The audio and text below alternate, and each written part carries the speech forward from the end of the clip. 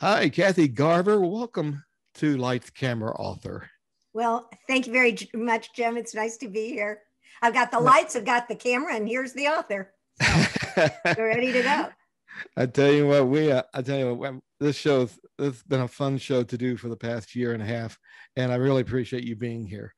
And now, Surviving Cissy is your memoir, and the paperback version is coming out here in 2021, I believe in March, if I'm not mistaken. Yes, right, in the springtime. Now, that is just in time for the 55th anniversary of Family Affair. Wait a minute now. It can't be 55 because I'm only 39, Jim, and I was on this show. I tell you what, I'm the same way, except I've celebrated 39 almost 30 times now. You know? Well, it's always a good year to celebrate. Exactly. So, but yeah, I mean, does it seem that long? Oh, gosh, no. It seems like yesterday.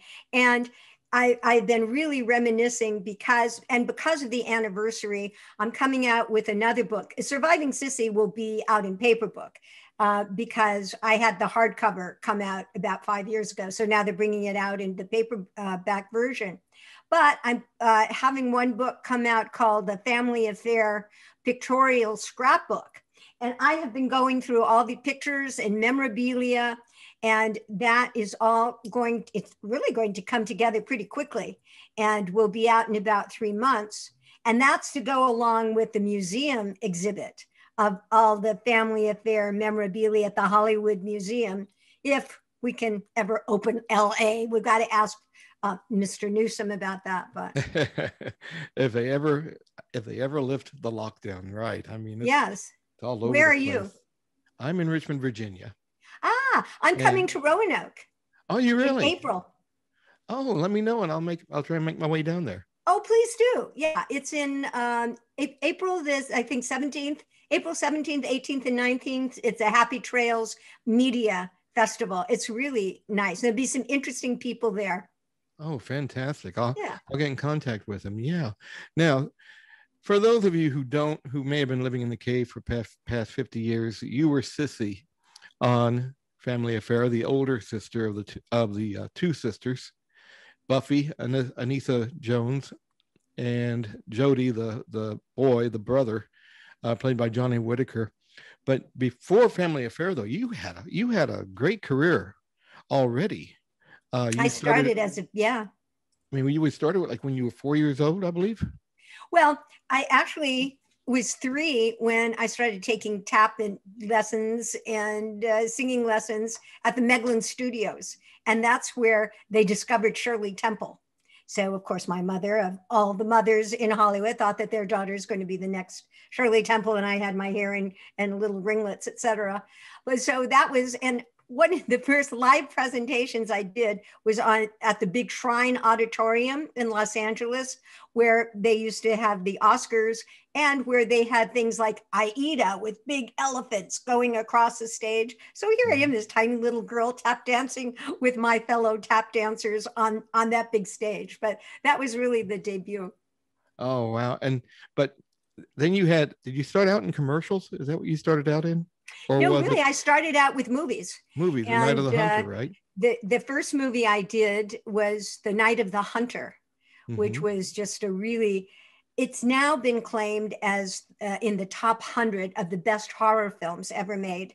It starred Robert Mitchum and Lillian Gish and Shelley Winters, and it was a fabulous cast. Directed by Charles Lofton. Exactly, his first and last picture, because it got awful reviews. And he says, are you kidding? And he put his heart and his soul, and he was so wonderful in doing it. And the cinematography in the black and white was, they say now, a German expressionist kind of film. And it was so ahead of the time that the audience didn't quite know what to do. And as I say, later it's been heralded as one of the best pictures ever made. But poor Charles Lawton said, oh, they hate my movie. And he never directed again. And that was a sad tale. It was sad. And you were the body double for the little girl. That's right. I appeared in a lot of the scenes, and I was her double, Sally Jane Bruce. I remember in the book you were talking about a story. I want to say that it was a scene in the boat. Ah, yes. Ah, yes. Well, I had my own way of wanting to do a scene, and little girls, have an opinion here, budding actresses. So we're going. I'm in the little skiff, and we're going down this handmade river um, in Culver City, in the back lot, as they called it. Mm-hmm. And I'm looking like this, and Billy Chapin, who played John, my brother, is saying, "Oh, looks like we're not going to have anything more to eat." And I went, oh. Like this, and I was sad. And then not just, no, keep your head up, keep your head up. I'm sad. So I'm arguing with him the way that this scene should be done at like 8 years old, just turned 8. I loved how you were telling me about Robert Mitchum. Now, for those of you who haven't seen the movie, Robert Mitchum plays a real bad guy in this movie, but off screen, he was a big prankster, wasn't he? He was a prankster, and he had a tendency to really have a good time on the set by having a little booze every now and again. But one time that he stole Shelley Winter's chair, and it was quite an experience. And my son, when he was 12, I says, "Oh well, yeah, you can watch this movie." He was 12, and the preacher was this horrible person, Robert Mitchum, and he had LOVE written on one hand on his knuckles, and then he had HATE written on the other hand. And so he would get up and he would preach, and love comes in, and then hate comes in, and then hate comes over, but love, conquers all. Now, this preacher has already killed 2 men. So I said, "Reed, how did you like this movie?" He says, "Oh, Mom, it was really neat." He says, "Look, LOVE, HATE." And I said, "Oops, maybe that wasn't exactly the right movie to show to my 12-year-old. Peter Graves was in that movie, one of his first roles. Yes, yeah. And he was wonderful. He played the father of the 2 kids, and he had stolen this money and in the bank robbery, and he was in a jail, and then that's how he met the preacher who came to try and get the money. I tell you what, and you were cutting up I was cutting bills. Up the money. Right, then stuffing it into a doll. Fake money, as we want to point that out. You weren't fake money. No, I wouldn't ever. I mean, if I see a little rip in a dollar bill, I tape it. I remember. Now, you talked also about you being in the 10 Commandments. And you now there were some urban myths about that movie. True, and that about, I want to say, Cecil B. DeMille wanted to get a shot, but nobody had the cameras rolling. Well, what happened, and Cecil B. DeMille was this fabulous director, and there was a scene, and I was Rachel the slave girl, and there is a scene when the Red Sea is closing, and my job was to be on this paper mache mountain. They had built the Red Sea at Paramount, and to go up into the arms of Nina Foch. Now, it took Tim forever to set up this scene because they had all the extras, going through the Red Sea, and the donkey and the oxen and the camels, all of that.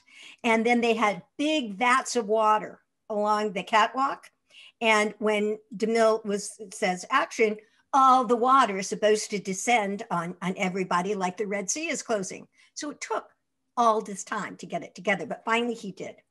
And because it took a long time, he had 3 cameras. So he had 1 camera to get the big shot, and then he had another camera to get another angle. But just to be sure, he put another camera way back up on the catwalk. So finally, everything is set. He yells, "Action!"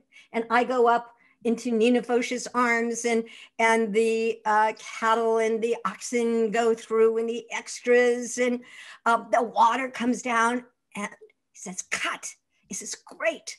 And he says, "Camera number 1, how was it for you?" And the cameraman said, "Oh, Mr. DeMille, I am so sorry, but a camel walked in front of the lens. I didn't get the shot. You didn't get the shot? He wasn't a happy director. But he has the other cameraman getting the other view. So he says, camera number 2, how was it for you? Oh, Mr. DeMille, I am so sorry. Water splashed on the lens and I didn't get it. You didn't get the shot? You didn't get the shot? I'm sorry. Well, now he was really beside himself. DeMille was very upset. And then he remembered the third cameraman way back up on the catwalk. So he said, camera number 3, how was it for you? And the cameraman said, ready when you are, CB.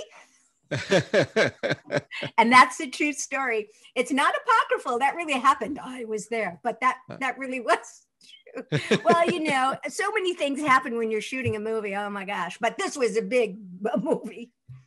But you also, I mean, one of the things I liked about your book is that every chapter title, it's like you're building a quilt. Yeah. Or a tapestry, but I guess quilt is more accurate. Yes, you know, and that just kind of came to me as I was getting into the book. And I said, oh, well, this is another piece of the fabric of my life. And, oh, well, yes. So that was another little piece that I could sew together. So it became this big metaphor of building, you know, or sewing together one's life and the different pieces that you put into it. That's incredible. That's really clever. That's, you know, but now you let's flash forward just a little bit, because you start the book by telling about this audition that you had for Family Affair, and you have now blonde hair, and we know Cissy is a brunette on the show. But well, she was actually a redhead. Redhead, okay. Yeah, she was a redhead. I had a black and white TV when I was a kid. Well, do you know? I mean, Family Affair was one of the first shows in color. I know. Yeah. So everything in the black and white, and then they had the kaleidoscope to make it. Hey, this is now in color. But you were dressed in you were dressed in a blue dress. You talked about that, and when they called you back, they told you, "Don't wear the dress." Well, what happened is that I was actually at UCLA and at a sorority and going to college, and they wanted a 15-year-old girl. And my mom, I love my mom. You know, she called me up. She said, "You have an audition, you know, in Hollywood for a new series, and they've already sold the series and they've cast everybody except for this part." She said, "The only problem is they want a blonde, and you have to be 15." Now, at that time, I did have very dark hair. And I have still dark eyes. They didn't have those contact lenses back there. But my mom, ever the bright, creative woman that she was, brought this stuff over. And you probably don't know about this, Jim, but this was called Streaks and Tips. And this was a spray in the 60s that you put on your hair, and it instantly changed it to blonde. But now, see, my hair is a little floppy. Well, my mom put this stuff on. My hair did not move. I mean, it was like a helmet I had on my hair.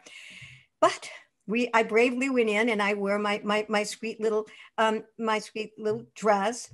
And he says, "Well," he says, this is nice." He says, "What's wrong with your hair?" I said, "My hair?" And he said, "Yes, it's turning green." Oh, well, it must be the light, like these ring lights we have now. It must be the light. So we got into a nice conversation, and so he liked me. And the blue dress you're talking about, so I did a screen test after I had met the producer, and they got me like this blue and white check dress out of Alice in Wonderland, and they had this long blonde wig I wore. And so I remember being in the sorority Pi Phi and got the call, and it was my agent. And she says, "Oh, you got the job. You're going to play Cissy." She says, "The only thing is, never wear that wig again and never wear that blue dress." I said, "You got it." But I think, but you did land the job in what, 5 years, I believe it was on TV. It's never been off. It's never been 55 years. Yeah, it lasted originally 5 years. After the third year, they had it syndicated, so it was starting already to play in different places. So they'd have something on the afternoon and then the new ones on at night.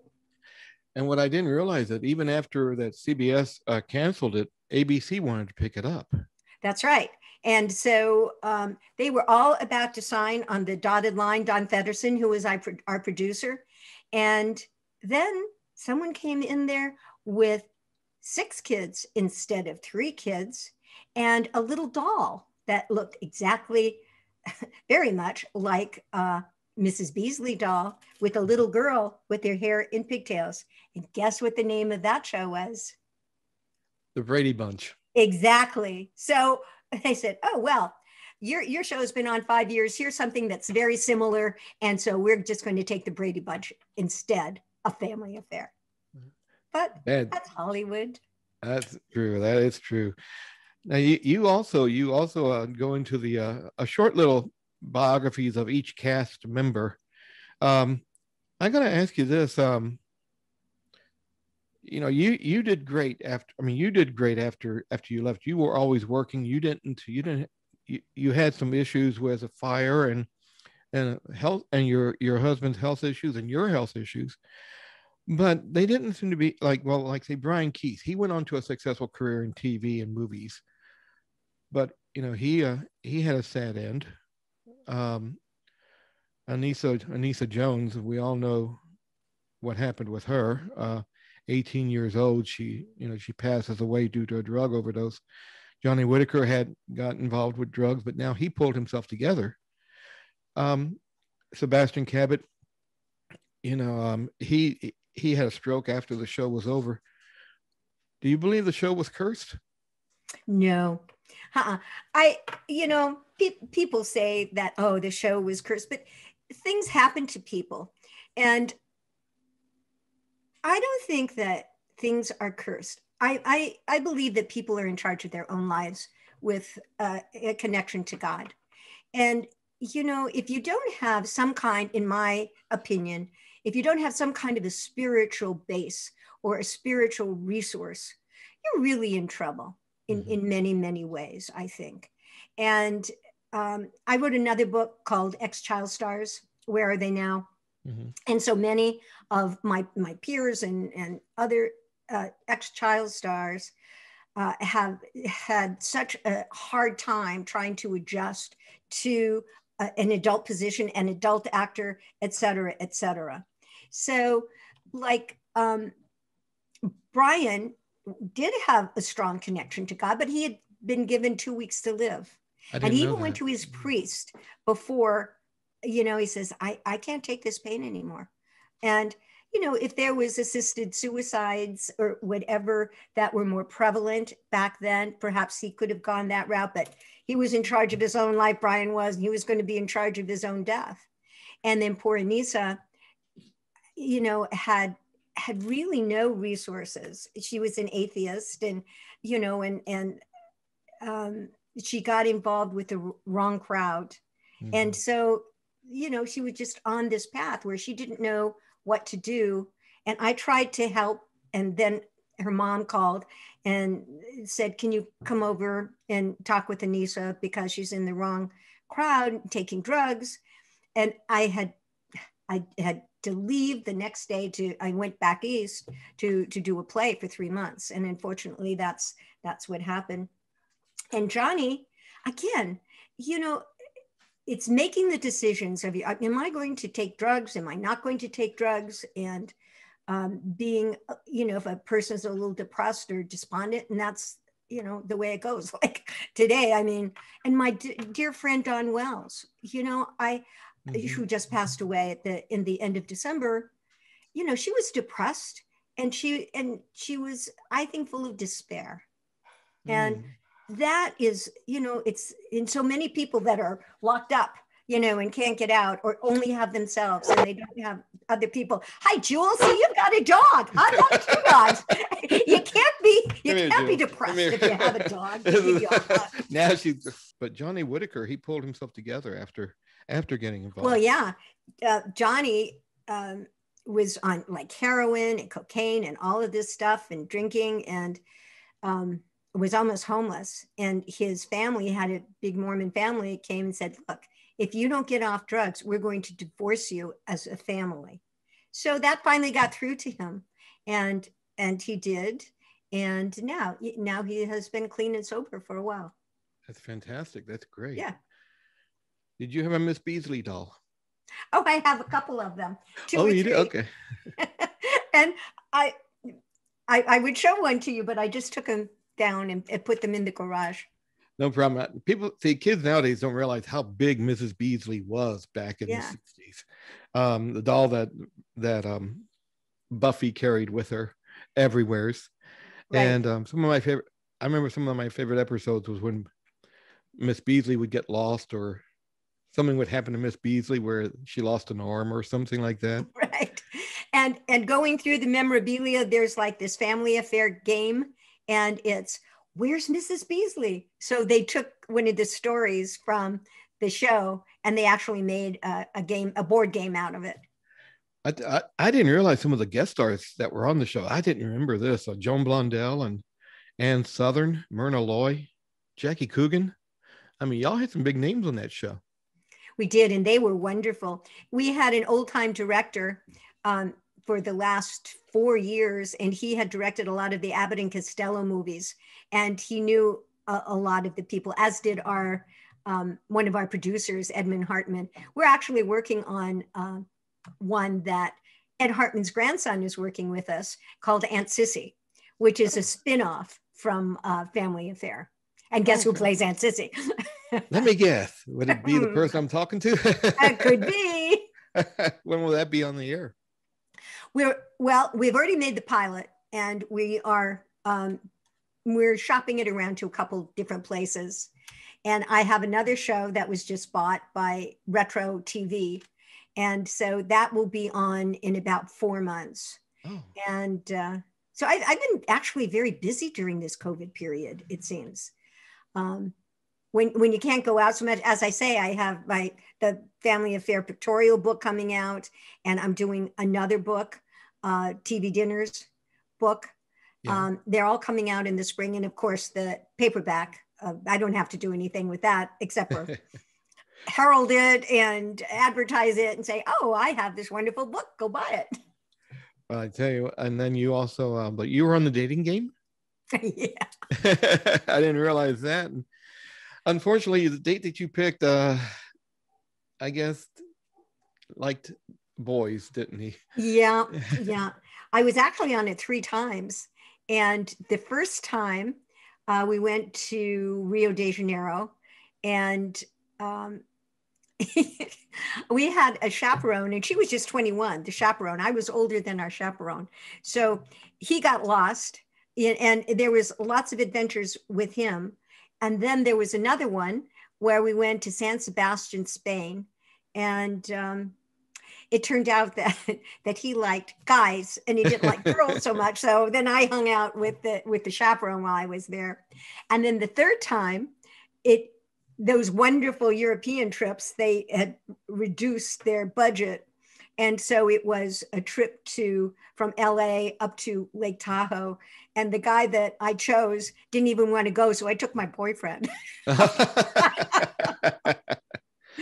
Now I take it your leg is healed now? Oh, you broke your leg?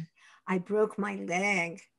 It was my son's 8th birthday. And I had, dropped him off for school. I had the ice skating rink, it was a roller skating rink all set up. I just had to get the cake. So I dropped him at school, and I said, well, I need to get some exercise before all this hoopla is going to take place. So I lived in the hills. And so I was going down a hill, and all of a sudden I slipped up like this and fell down. And it was like one of those joke, in a way, pratfalls. But I heard something go, and I said, oh. And I started yelling and screaming. No drama queen me. And so this psychologist stopped by in this car. He heard the screaming. And then there was this gardener that was in the area and stopped and heard me. So they came up, and then the lady in the house. But I was so grateful to the gardener, I say, oh, muchas gracias, usted muy bueno, gracias, gracias.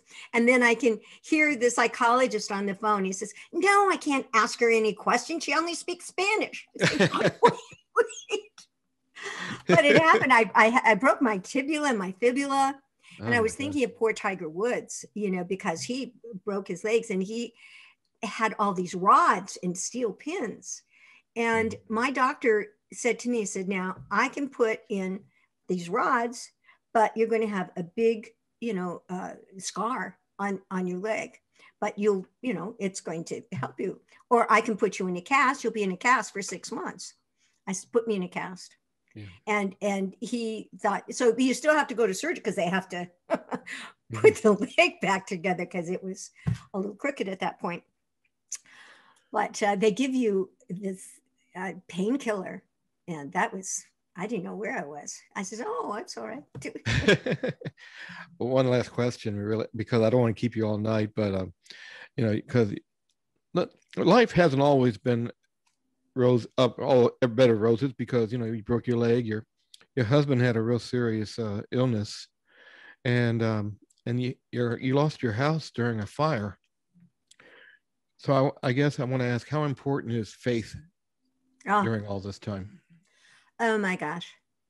I sincerely do not know where I would be if I did not have God.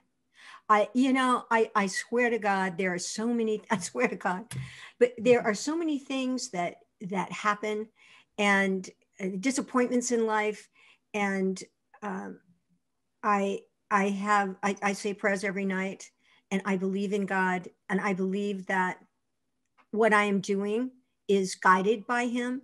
And as I get older and older, I want to use all the talents that I have been given. Like in the Bible, you have talents. And I want to use them all up before I go. And I am busier than I have ever been, writing books, appearing in movies, doing audiobooks. And it's a purpose-driven life, as one of our authors have written. If you have a purpose in life and it gives you something to live for.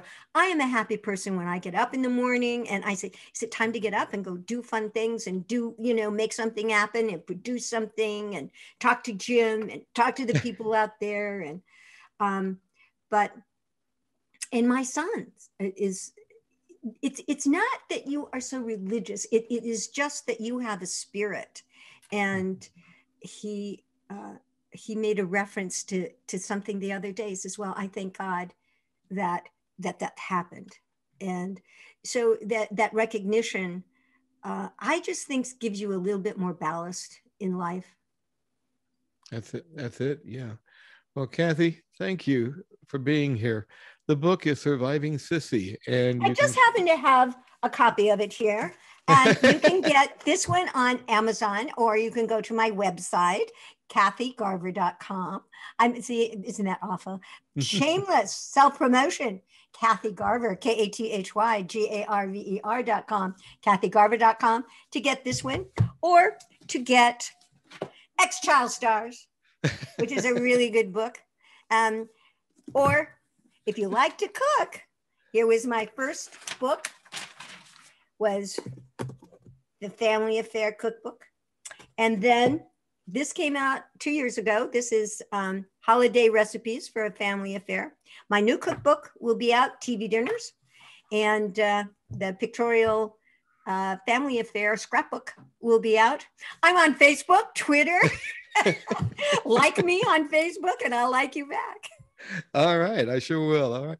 Well, Kathy, again, thanks for being on Lights, Camera, Author. Thank you for having me, Jim. It was really fun.